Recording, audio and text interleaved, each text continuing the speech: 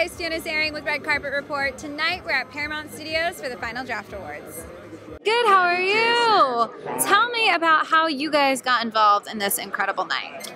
Well, we hosted this last year. Okay, so you're... Yeah, we're old hat. So this is kind of like a reboot. You know, Hollywood loves reboots. So we're basically just going to do the same jokes as last year and bump them up a little bit. Yeah, try you know, and, like add maybe Emily Blunt to each joke. Yeah, exactly. Reboot.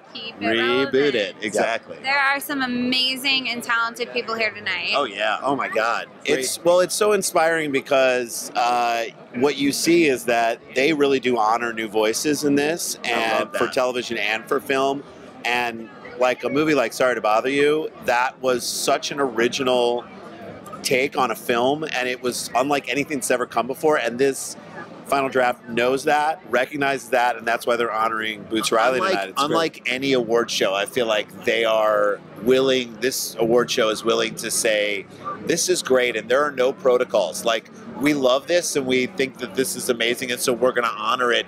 It kind of is it's equal. It gives everyone a chance to experience. And to be honest, this award show kicks the crap out of the Google Docs Awards. That's it. That's all. That's not a fun award show. We said it. Just a bunch of people in different things just sharing the thing. They're not even together.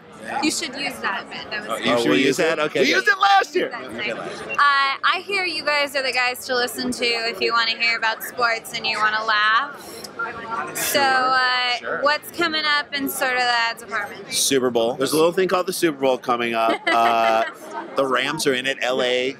Does LA deserve it? That's just my question. It's like, I mean, it's so interesting to think.